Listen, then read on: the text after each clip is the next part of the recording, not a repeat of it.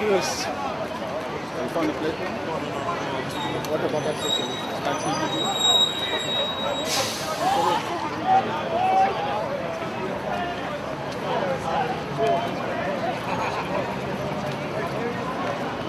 Ishmahil!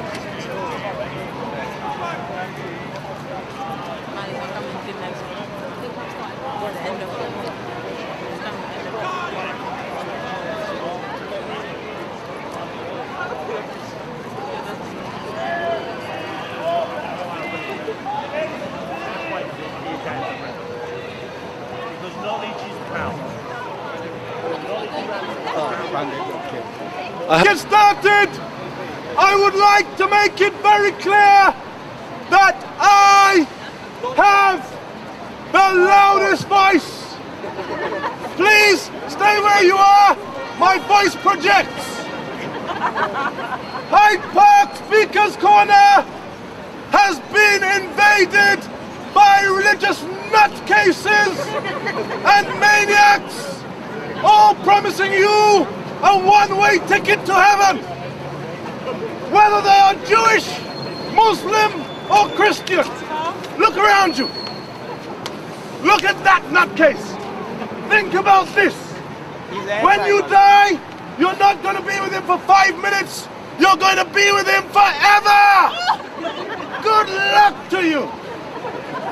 That's your own fault if you believe that nonsense. Everyone has the right to believe in whichsoever God they choose. We are all the same people, regardless of sex, race, creed, color, sexual orientation, political persuasion, religious denomination, or stupidity. Now, I want to ask you this. Think about it. If God is all-powerful, if God is all-knowing, if God is omniscient, God is omnipotent, then why would he choose fools like this to speak on his behalf? He could have chosen me! But he refused. My friends, think about it. Look at God now. I have nothing against Christianity, Islam, or Judaism. But think about it. I do not want to go to heaven. Because heaven, according to the books, are places full of white people. Am I lying? No. I have never seen a black angel in my life. Never. No, And I know you conniving white people. If I make it to heaven, you white people will use me for security purposes. Hell no! Look after your pearly gates by yourselves. I ain't going there. Ain't having none of it. We are all the same people. So why do you discriminate in your heaven? Okay, hands up if you're Christian. All white people. I'm not discriminating none. I challenge any of you white people to tell me the name of one prophet from the Bible who came from Europe. Take your time.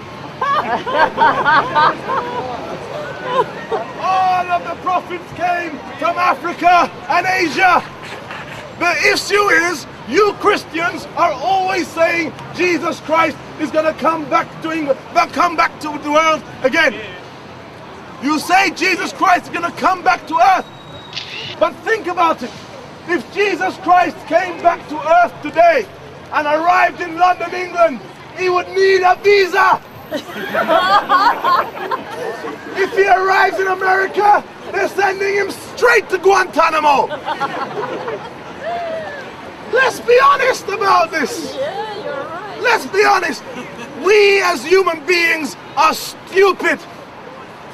We are alleged to be the most intelligent creatures, the most intelligent beings. But look at how we fight, murder, maim, killing, whatnot to each other. Look at how we create all of these false, fake, and illusionary ideologies that divide us. Hands up if you're Muslim. Hands up if you're Christian. Hands up if you're Jewish. Don't worry, I'll protect you from the Muslims. So we have one Jew, several Muslims, several Christians. Whether you are a Jew, you believe in Adam and Eve. Muslims, Adam and Eve. Christians, Adam and Eve. Jews, you claim Abraham introduced religion. So do you Muslims. So do you Christians. As Jews, you believe Abraham brought you laws. So do you Muslims. So do you Christians. So why the hell are you fighting one another, you bunch of stupid bastards? You should be fighting me. I don't believe in any of that bullshit. But oh no, you fight each other when you all worship the same God. And then you Jews, you Muslims and Christians are all arguing about the race of Jesus Christ. Jews say Jesus was a Jew. Muslims, Jesus was a Muslim. Christians, Jesus was a Christian. Let me end this nonsense once and for all. Jesus was not a Jew. He was not a Muslim. He was not a Christian. Jesus Christ was a Jamaican.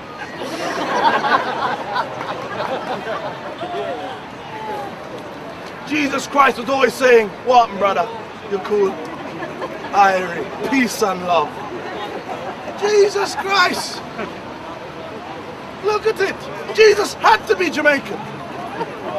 Look, he was a qualified doctor, a wine merchant, fully qualified carpenter, and he was still unemployed. Had to be Jamaican. What else could he have been? Look at it. My brothers, sisters, friends, enemies, let us begin to understand each other more. Let's not try and create these fictitious divides which keep us where we are for either economic reasons or political reasons. As a black individual, as an African, I recognize that I wasn't enslaved because of racism. That perpetuated my continued enslavement. But we were enslaved traditionally because of resources, capitalism. We became capital, and that's when we became slaves. It could have happened to anyone. In fact, the word slave is derived from Slav, Russian. Nothing to do with us. We've all been slaves at one stage or another. But let's look at the reality of the way we are living today and the world we're living in today. Let's look at the destruction being wrought around the world, whether it be in Lebanon, Afghanistan, Iraq, or the attempted attacks against, or the planned attacks against Iran. Let's ask ourselves some of the most potent questions which are being debated today. Last week, Jack Straw, the former Foreign Secretary, stood up and said that he would prefer it if Muslim women removed their veils. Well, I would actually prefer it if women removed their bras and knickers. But what I prefer is neither here nor there. Who is Jack Straw to tell Muslim women who wear the burqa or the hijab because of their own cultural preference or reasons that they should not wear the burqa or the hijab? Now, let's be honest to each other first of all. Let's be honest. Hands up those of you who believe that Islam is oppressive to women. Let's be honest. You bunch of Only one. Islam is violent to Madam, women. do you believe Islam is oppressive towards women? Madam, do you? Yes, you do. Sir, do you believe Islam is oppressive towards women? No idea. Then what is this bloody government talking about? If we have a consensus here. But let's, Madam. No. It's all right. It's in black and white. It must be true. And we're being honest because all we're doing is discussing and debating. None of our opinions are necessarily right. They're just our opinions. Sir, why do you believe Islam is oppressive towards women? The way they treat their women. The way they treat their women. What way do Muslims treat the women? Well, not all. Not all. Some treat their women like third-class citizens. Some, he says, some Muslims treat their women like third-class citizens. I would go so far as to say that's not just Muslims, that's man in general. Men in general treat women like third-class citizens, whether they're Muslim or not. Where are you from, sir? I'm from Africa originally. Africa originally. And are you suggesting that in Africa we treat our women any different? They do. In what way? More respect. More respect. And so what is the litmus test of respect? Depends on individual perception. Depends on individual perception. So, simply because someone is a Muslim, it doesn't mean that it is a given that he's going to ill-treat his wife. It is all down, as you suggest, to the individual. My father was a Christian, or at least he'd like to think so. But he mistreated my mother. He abused her. He beat her. It was not because he was a Muslim why he did this. He did this because he could. And it is the nature of man, whether it be Muslim or African or English, you look at it in this country. It was only since Margaret Thatcher came to power. Margaret Thatcher, you remember her, the milk snatcher. It is only since the advent of Margaret Thatcher that women were allowed to buy houses in this country. But let's still stick with the ambit that Islam is oppressive towards women. Madam, why? I'm not here to talk, I'm just here to listen, I'm sorry. So I'm only here to listen too. I was standing here talking to myself and you all gathered around me. So I assumed you wanted to conversation. Please, we're all here to listen. Carry on. Some people will suggest that Islam is oppressive towards women because women have to wear the burqa or the hijab. But you do not look at it from the context of culture. It's not only Muslims who cover themselves from head to toe. In many Asian societies, many Hindus will wear the sari. Culture. In Europe, look at how your nuns are dressed. Aren't they covered from head to toe? I know many Caribbean people. The woman will not enter a church without covering her head. Because, madam, it does not just say so in the Quran, it says so in the Bible. Leviticus 11 verse 4, that woman should cover her head when worshipping. And so people translate the texts of whether it be the Torah, the Quran, or the Bible literally. But look at it. Madam, do you believe that you should have the right as a woman to do what you like and wear what you like? Madam, do you believe as a woman you should be able to do what you like and wear what you like? In what context? I think there's appropriateness for different situations. What's appropriate to you might not be appropriate to someone else. I accept that, I accept that, I Radical accept Islamic cleric. Because you're saying what's not appropriate. And that's exactly what people do. They assume what's appropriate for one or what's appropriate for the other. But for many of you in the West who suggest that Islam is oppressive because women have to wear the burqa or the hijab, think about this. You in the West, you assume you have the right to do what you like, but you don't. Here in the West, as a man, as a male, I can lift my shirt and show you my wonderful nipples.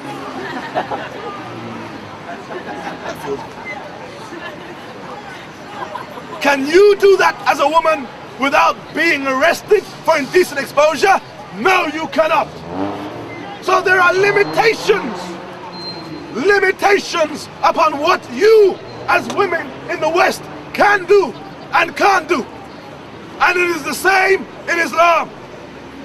In other countries around the world, not all Islamic countries suggest you should wear the hijab or the burqa.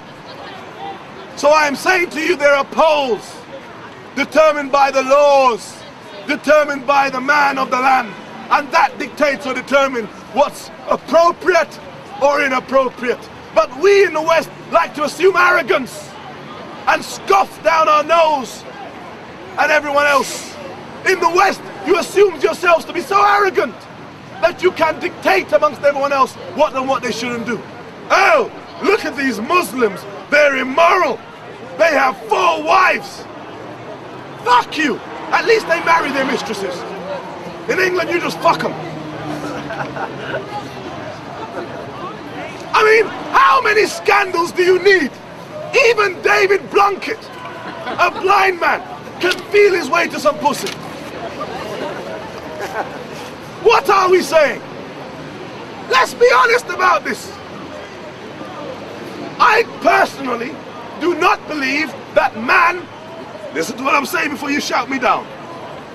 I personally do not believe that man is naturally monogamous. If you're here with your girlfriend or your wife, I apologize for putting you in hot water. But it still does not negate the argument. Man is not naturally monogamous. And so you go and play these certain games. We as man are playing life by ear. So we're making up the rules as we go along. Something happens, let's make a law about it. There is a loophole, let's make another law about it. Let's look at the way the world is today. Let's look at Iraq. Let's look at Afghanistan. Let's look at Lebanon. And let's look at the petty policies that we debate as human beings, whether it be the burqa or otherwise. Let's look at how much money has been stolen, appropriated from Iraq. Let's look at how many resources have been stolen. Let's look at how many people have had to die to liberate Iraq. You're an Iraqi. Hands up if there are any more Iraqis here. Don't be afraid. I'll protect you from America. I have news. I have news. My brother. Iraq is on fire. Hundreds, although they declare scores of thousands, we know that hundreds of thousands of people have been killed, butchered, maimed. What stability is there in Iraq? I know you first of all supported the invasion of Iraq. Do you still support the invasion? You still support the invasion? Tell me, sir, why do you support the invasion? Because America, they bring freedom in Iraq. Better than before. Hold on. He says because the Americans brought freedom. Yeah, now forgive me. Let me as a Jamaican debate with you as an Iraqi. Sir, and I don't wish to separate. Because you're all Iraqi people regardless. Are you Shia? You're Kurdish. Yeah, just I'm Kurdish. You're Kurdish. Just Kurdish. You're not even Iraqi. Kurdish. Yeah, Kurdish. Kurdish. Only Kurdish. Well, let's understand the argument of the Kurds of Iraq. Bearing in mind that the Kurds of Iraq were bombed themselves. It wasn't only in August of 1988. Sorry, April of 1988 that the Kurds were gassed by Saddam at Halabja. It was not solely in 1988, because you, the Kurds, had been gassed in 1920 by Winston Churchill. Did he not use mustard gas on you? Did not Churchill and the British use mustard gas against the Kurdish people? Oh, perhaps you don't know that part of your history yet. Winston Churchill, when the Kurdish people of Iraq, they weren't even Iraqi then, because Iraq had not been divided up.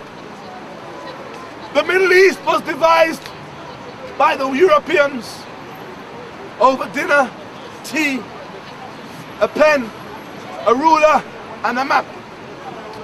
They decided to create Iraq, Kuwait, Saudi Arabia, and all of the rest of the Middle East. And they deliberately left off Kurdistan. Why? Because the Kurds had been fighting the British, declaring themselves independent. You weren't fighting Saddam, you fought the British. And because you fought the British The British deliberately left Kurdistan, left off the rights of your people. So to this very day, the Kurdish people are scattered around Iraq, Iran, Turkey, and Syria, scattered without a homeland. And let me explain to you, sir, why you support the American invasion. As if I were Kurdish, I too might support this invasion. Because this is the closest you have ever got to attaining independence as a free and independent Kurdistan. The closest you have ever got. You can say that Kurdistan has existed, or a Kurdish enclave, an independent Kurdish enclave, has existed not since the invasion of America by the US in 2003. You as a Kurd have had your independence since 1991. 1991 is when you have had your independence. When did you gain your independence? In 1990, when the Americans invaded Kuwait, bombed Iraq. 14 of the 19 provinces of Iraq rose up against Saddam. The Kurds in the north and the Shias in the south. Baghdad would have fallen in weeks. Weeks. But the US government, terrified that the Shia majority will ally itself with Iran, decided to back Saddam Hussein to exterminate the Shias in the south. And they allowed you your state of autonomy in the north. And you believe that you will one day have this free Kurdistan. And you might want to declare Kirkuk as your economic financial capital. But that will never happen as long as Turkey is backed by America. Do you hear me? You have it already? My friend, I agree. You have it already. Are you Kurdish, sir? Yes, of course, sir. My friend, I have no dispute that you have it already. But it does not exist in fact. What we have, as we have seen all the motions moving towards it, the federalization of Iraq. What was that? The federalization of Iraq, in a sense, is the breakup of Iraq, of which you, the Kurds, have wanted your independent Kurdistan. Left nothing for the Shias or the Sunnis. Just dividing land. Listen to how the media divided Iraq. They said, when this war was starting, they said there are 60% Shia, 20% Sunni, 20% Kurd. Can you not see the mechanism of divide and rule even in that statistic?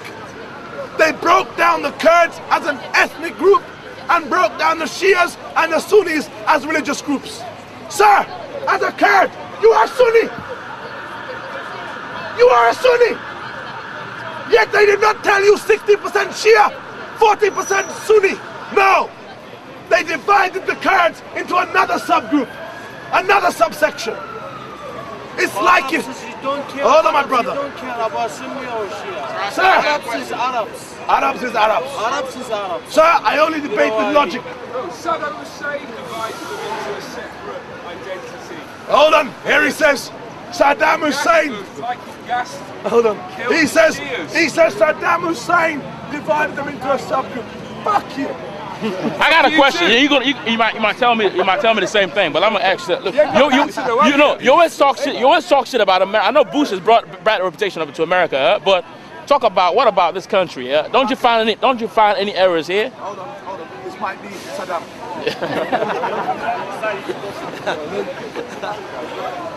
My friend, you say, what about this country? I mean, yeah, I okay, my friend, I'm going to get back to you, but let me just answer this man's question first. Just what errors do you find, please? As a black brother, he has to take precedence. Sir, you say, what about this country? This country means shit. There is no more Great Britain. Tony Blair has no power in Europe. That's why he backed Bush. Because quite frankly, really what it should be is Europe should have and defined it for itself its own foreign policy. But it hasn't. And that's one of the reasons why Bush has been able to masquerade around the world as a false statesman. Because Europe has not defined a foreign policy objectives of its own. They wanted to do away with NATO. The Europeans said, let us form our own European army. Who opposed it? Bush opposed it and Blair blocked it. Every move Europe has made to define itself independently, Blair has blocked it. Why has Blair blocked it?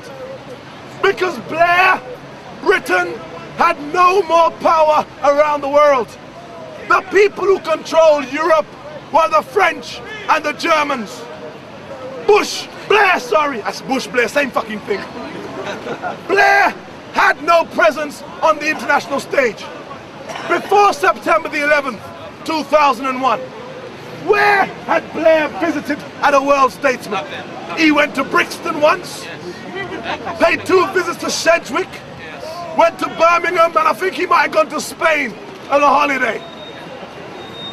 No one, Blair did not have any international presence. No economic voice within Europe. No political standing on the world stage. But he gambled that by backing Bush, he can get the crumbs of respectability off the table, and it worked. Because since Blair sold his backside to Bush, everyone has acknowledged Blair on the world stage, albeit as Bush's poodle, but his poodle nonetheless. Britain had no power. Blair is a very intelligent, shrewd, and calculating politician. In fact, I will go so far as to say it is very rare in British politics for this country to have such a visionary leader. Blair far exceeded that of Winston Churchill, even that of Thatcher, because he's a thinker. I don't support Blair, but let's acknowledge what Britain had as a Prime Minister. He's a thinking, calculating intellectual. A man who has strategies and plans and knows how to execute them. That's what Britain had. The last person before that, whether we liked her or not, was Thatcher. And she didn't have half of what Blair had. This is just being real with you. Hold up. Strength is what counts. Strength. My friend. So Blair backed Bush, recognizing that the war in Iraq was illegal. Regardless of your campaign, of course I support the rights of the Iraqi people and the Kurds independently for their own right to self-determination. But on a real stage of what it is, and we get back to where we were, as I was saying, that in 1991 the Kurds became independent because 14 of the 18 provinces rose up against Saddam and would have crushed Saddam within weeks, but simply because of America's fear, they allowed to come back. Blair, as a statesman, what has Blair done? Blair has allied himself with George W. Bush on his maniacal campaign to colonize and to spread their brand of neo-colonialist imperialism to Iraq. And that has begun to come undone. Sir, do we realize that there was a 23 billion fund set aside for Iraqis of your own money, the Oil for Food program? Remember that, sir? $23 billion of Iraqi money was set aside to rebuild Iraq. Their own money, not international aid, Iraqi money. Where did that money go? Who spent it? The American administration spent it. Corruption at the highest level. Out of $23 billion, they handed in to the interim government $3 billion. Where did the other 20 go? It went to companies like Halliburton. These corrupt American organizations. Halliburton was formerly run by the Vice President Dick Cheney. Let's look at these things. These are not conspiracies. Let's look at world leaders. Ahmed Karzai of Afghanistan. Where did he come from? Didn't he come from the Halliburton stables? What did Tony Blair do? Tony Blair sold his soul because he knew what he was doing was wrong. He knew what he was doing would cost the lives of thousands.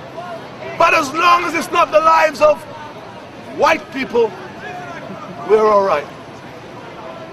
Non-white lives are always expendable. Let's be honest about it. We hear in the media, Darfur. Oh, let's do something about Darfur. Is Darfur a genocide? Hell no. Darfur is a civil war. Are there any Sudanese people here? Anyone from Darfur or that region? Sir, you're from the region.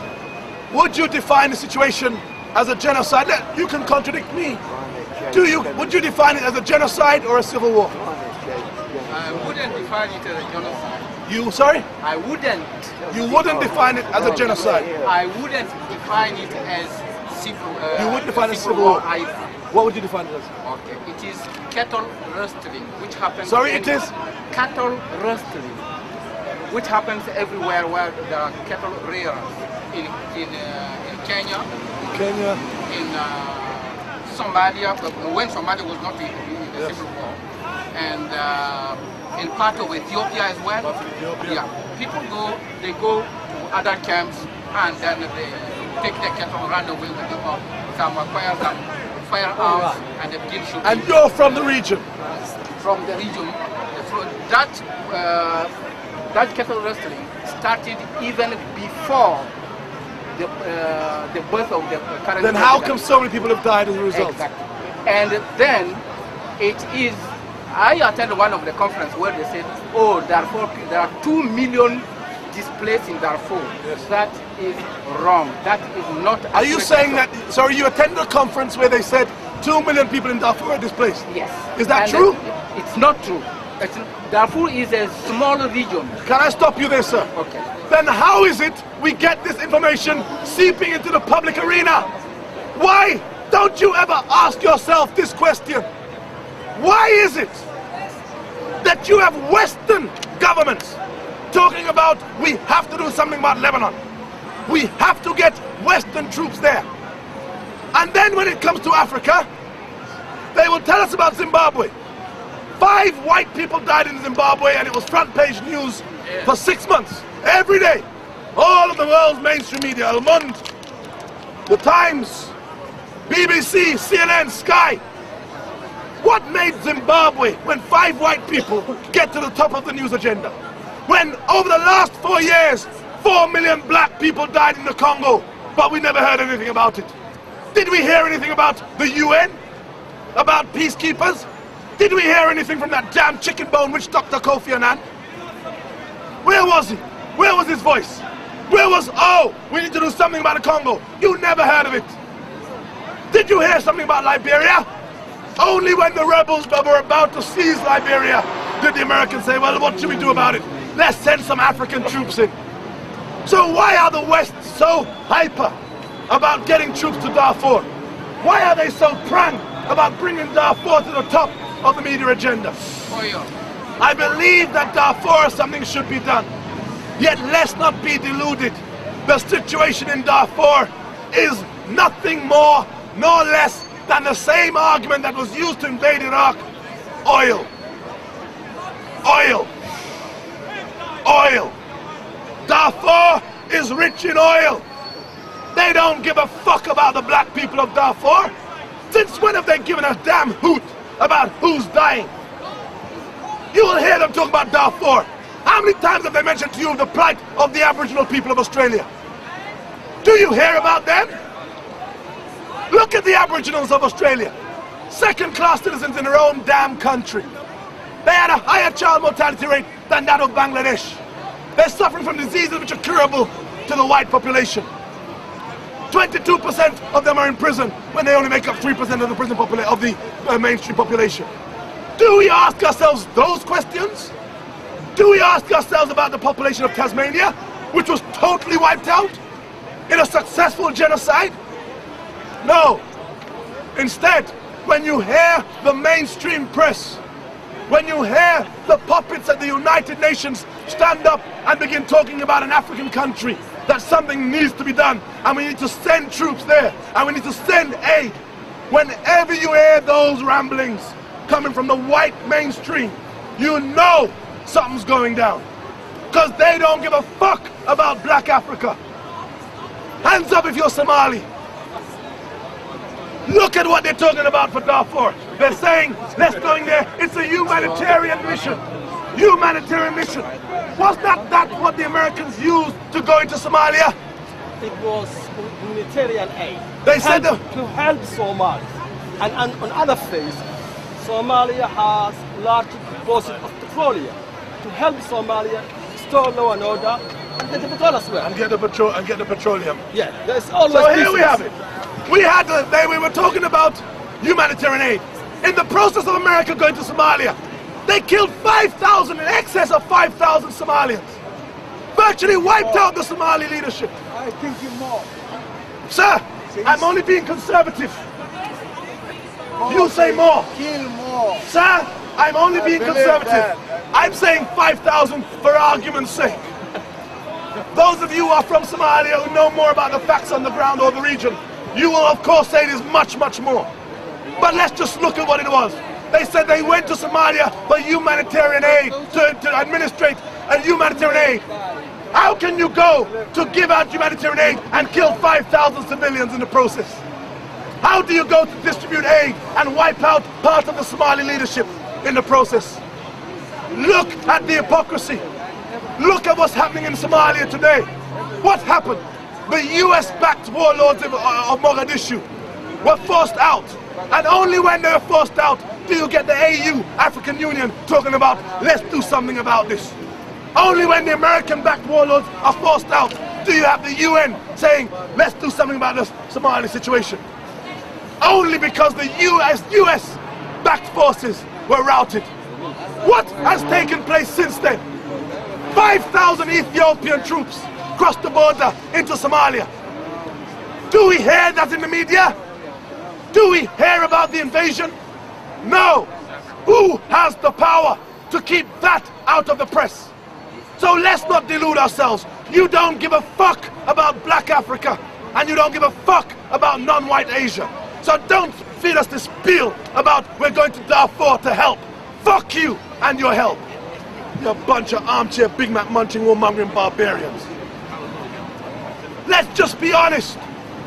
We are all the same people, regardless of sex, race, creed, color, sexual orientation, or political persuasion. My life is worth no more, no less than anyone else's life here. When will we be able to appreciate the world's best is worthless, used for political purposes to gain political advantage. Why is America focusing now on Africa? Because America's main plan initially was to go to Iraq to secure that oil. And only when that plan became unraveled have they begun to look to Africa to secure Africa's oil. Don't you remember recently whereby Mark Thatcher and Lord Archer, Jeffrey Archer, were involved in an attempted coup in Equatorial Guinea? What was that all about? How come we never heard about that in the mainstream media? Imagine! One of this country's most prominent prime ministers, her son, Mark Thatcher, who was always caught in controversy from that old 1980s Saudi Arabian arms deal worth billions. So here we have Margaret Thatcher's son, who's an arms dealer, whose name is brought up and he's implicated in a coup to get rid of a president in Africa simply because they have oil and they want to replace him with a friendly government to exploit the oil. And that, since they have oil and they want to replace him with a friendly government to exploit the oil. And that situation is not brought up in the mainstream media. Imagine! It didn't went back to his mama's house. O.J. Simpson kills one white woman. Yeah. And it's all over the world. Front page, we get to see the trial live. Yeah. But here we have an attempted coup to kill scores of thousands of black people in Africa, and we hear nothing about it. I am not trying to divide this situation into black or white. I am being real about the low commodity value we have as black people. What about the Chinese? What about the Chinese? My friend, the Chinese in Africa have a very prominent presence and a very prominent role to play. In fact, China right now is actually balancing the books. If you look at why America went to Iraq in the first place, you will see China in the background. You will see India in the background. Because no one actually reckoned that China was going to industrialize so quickly. That's why we have this scramble for oil right now. China is industrializing at a rate which is depleting the oil reserves. Look at it. OPEC estimates that there is enough oil to last the planet another 70 years. Western experts estimate that the oil supplies will only last 30 to 40 years. That's Western experts. And now you have joining within that pack China, with over 1 billion people industrializing. Then you have India, over 1 billion people industrializing. No one foresaw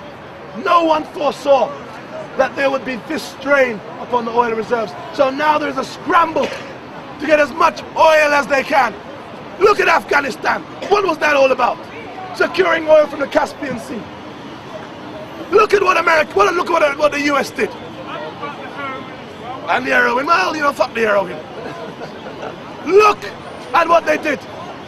They said we will only go to Afghanistan temporarily to get rid of the Taliban. They went to Afghanistan, they now have permanent bases in Afghanistan. They went to Tajikistan, Uzbekistan, Kazakhstan, they went Pakistan, they went to all the fucking stands. No stand was missed out. Why? Because within these regions, they are rich in oil. They are trying to block off the Russians from ever attaining regional or even global influence again. They're trying to block off the Chinese from expanding into Africa, into the Arab world. Look at it recently. The Chinese have been buying oil from Venezuela. Venezuela is America's 3rd largest importer. They've gone to Cuba. They're throughout Africa. The Chinese are everywhere, buying up what they can. What do you have? Do you have some marijuana? Yes, I will have some. Everything that's for sale is being bought by the Chinese. And bear in mind, in England, you know how, so just think about this. Back in the day, the British controlled over 1/3 of the globe. 1/3. And the British population today is at the highest it's ever been. There are 60 million people. Over 60 million people living in Britain. And look at how ubiquitous the British were. All over the planet. Now, imagine the Chinese with 1.3 billion Chinese people. All over the place. Buying up the place. The cheapest labor pools. What has the West done? In Europe now you're becoming unemployed. What do they do? Because of capitalism, because of industry. You want to phone your bank? You're getting through to India. Hello, how are you? Or can I have your bank details, please? No problem. You go to McDonald's, Kentucky. You buy a Happy Meal. Where are the toys made? In China. Where's this made? China. Where's this made? China. The Chinese are saturating the markets to the point that you in the West now have to revamp your free trade laws. Look at it. Look at what's happening. Let's be honest. Let's be open. Let's be fair. The world is changing. And we can see America's plan, America's scheme. Hands up if you're American. Don't be ashamed. No one wants to confess to being an American, to having a warmongering alcoholic and cocaine snorter as their president. Look at George Bush, that maniacal nutcase. Look at the wars around the world. America said they went to Iraq to liberate the Iraqi people. Show me one instance in history whereby the Americans have gone anywhere to liberate anybody. No. Sorry? No. Vietnam. He says Vietnam. What are you smoking and where can I buy some? Just supporting your point. Vietnam. Look at it. Everywhere the US has been, and this is not an anti-American platform, I'm anti-American foreign policy. But let's look at the policies of America. They went to Korea, Vietnam, Hiroshima, Nagasaki, El Salvador, Guatemala, Panama, Grenada, Chile, Jamaica. They invaded all of these countries. The Philippines, Cuba. It's easier to mention the countries they haven't troubled. US foreign policy has been that of aggression. For years, the American government had a blank check to exercise its maniacal foreign policy. No one would have believed that America would do anything so dastardly and so evil, because we all knew America. We all had a relationship with the United Snakes of America. We all either drank Coca-Cola. We knew about McDonald's, Kentucky. We had Hollywood. We loved Sharon Stone. Oh, look at Arnold Schwarzenegger. There's Rambo. There's Superman. And you see the latest Spider-Man movie. We all had a relationship with America. And that's what gave the US its blank check. But that blank check has been signed and cashed, and America's credit is up because people are beginning to recognize just how maniacal US foreign policy was, just at what expense others had to pay for that foreign policy. When you travel the world, you look at places in America going around saying, you need to bring democracy. Look at it. America said, let's bring democracy to Iraq. Yet right in its own backyard in Haiti, they overthrew the government of Aristide, an elected government, and replaced it with a puppet. Aristide said, I was kidnapped by American soldiers and taken away. And there wasn't even anyone in the media to put a microphone in his face.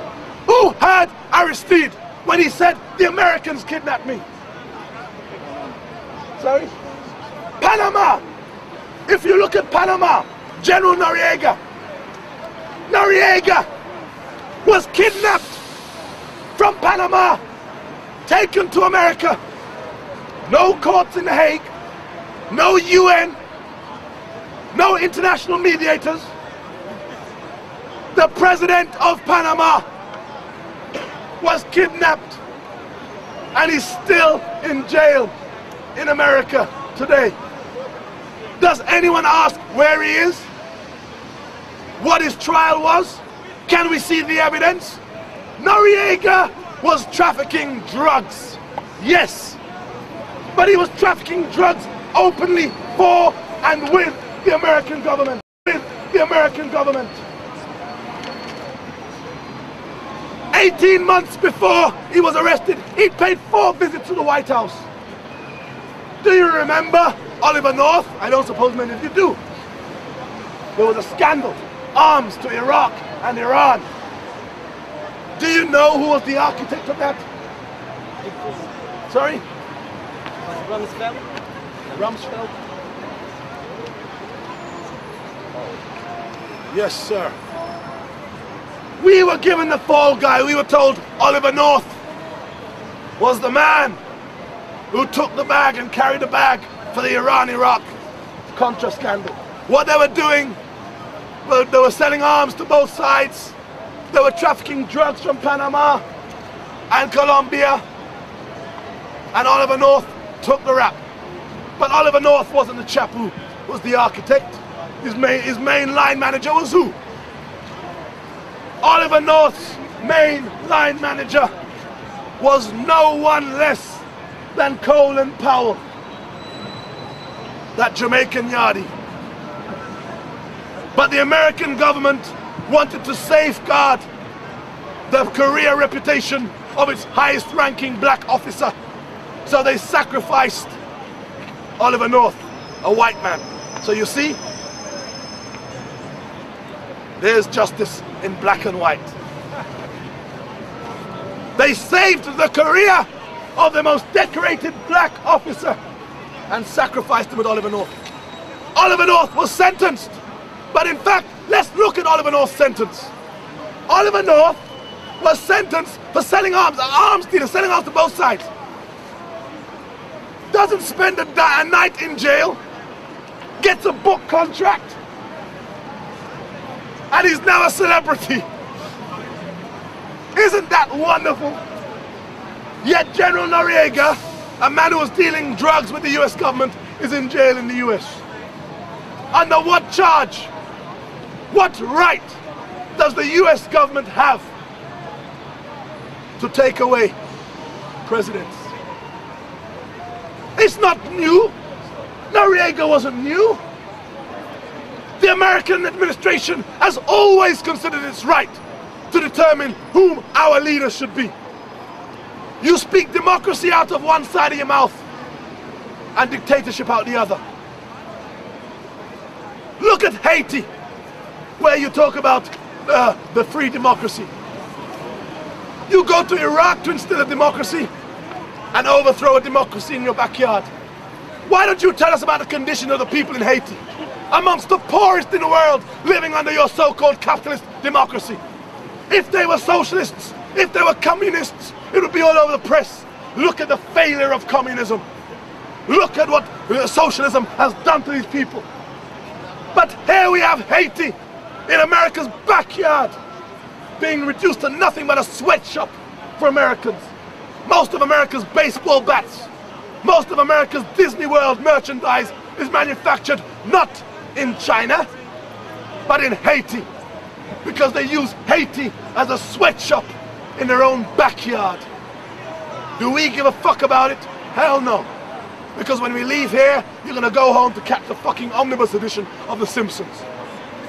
You're gonna tune into Friends, and then catch the latest edition of Big Brother.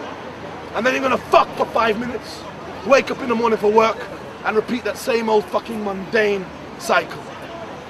You don't give a fuck, but this is the real shit. Not given to you by CNN, Sky, or the BBC, but right here. The news you will not get. The news that seeps in from between the cracks. Only here in Hyde Park can you hear from Iraqis living the situation, embracing the situation. Only here can you hear from people who are from Darfur, who give you their spin, their take. America said it was there for democracy. Let's look at the democracies that America has overthrown.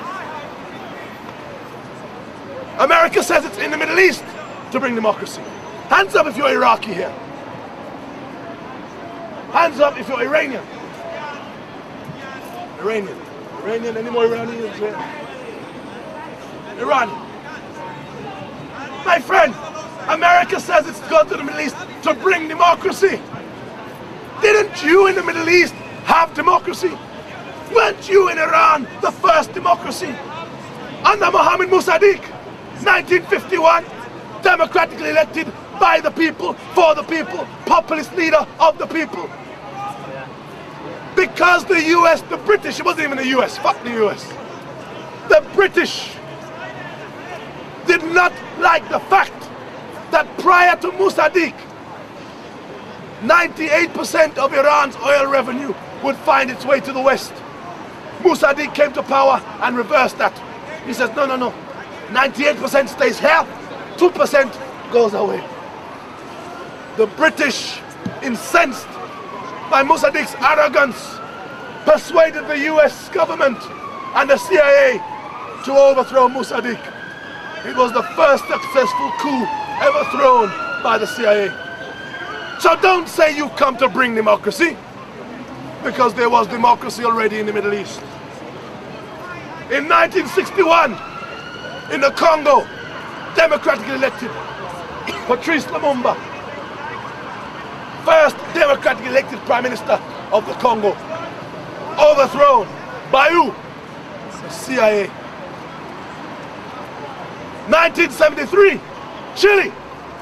Salvador Allende, democratically elected on September the 11th, 1973. He was overthrown by who? The CIA.